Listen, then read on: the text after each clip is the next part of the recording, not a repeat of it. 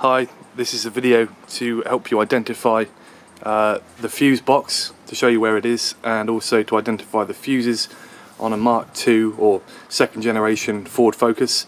This is a 2006 model, and they made this shape according to Wikipedia from 2004 to 2011, and I've got a manual for it, and it seems a lot of people have been having the same problem where the manual doesn't actually show a diagram of the fuse box and what all the fuses mean. It took me a long time to track it down, so yeah, hopefully this will make it easier for anyone else with the same problem. So first off, this video is made in Australia, so these cars are right-hand drive, so if your car is probably a left-hand drive, then yeah, you get the idea. I assume the fuse box is still on the left-hand side, so the passenger side on this car, but I'm sure you'll figure it out. So anyway, the fuse box it's a bit of a tricky spot to get to, right down in the footwell. It's got that funny rubber flap there, and then if you look, there's two little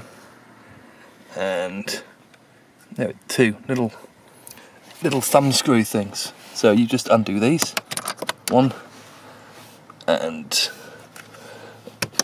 two, and then the fuse box drops down. So if you want to know if you're on the right track and if this video is going to help you, then that is what the fuse box looks like. And they are numbered from 37 to 86 down here. Now it's a bit hard to see, so I'll shine a torch on it crossways, try and highlight the raised lettering.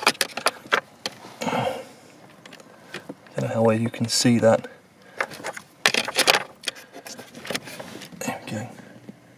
There you go, you can just see the raised lettering underneath the fuses, and they're numbered, yeah, 37 to 86.